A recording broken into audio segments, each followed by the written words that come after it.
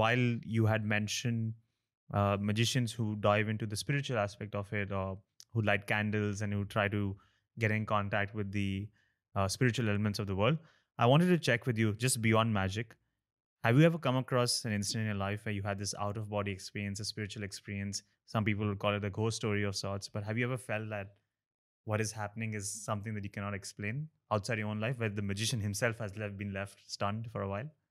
Well, I don't know. I mean, not that I could put my finger on an experience that happens, but I think some shocks in life can take you to that level. You don't believe it's happening to you, but it is happening to you. Yes. So to me, I've not experienced out of body kind of phenomena, but for example, my child was born in the car last week. I was at home. My wife said I have to go to the hospital. In the car, in 5 minutes, my child is out. So now I'm rushing going to the hospital. At the back seat is my wife with my child, just born. On the phone, I'm with the police, figuring out what to do.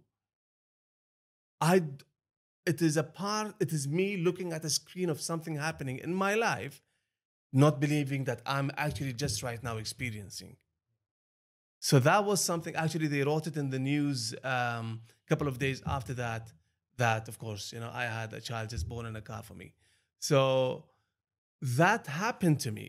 To me, that's an out-of-body experience. That was something I wasn't expecting, something that have happened to me, and I didn't think that's going to ever happen to me.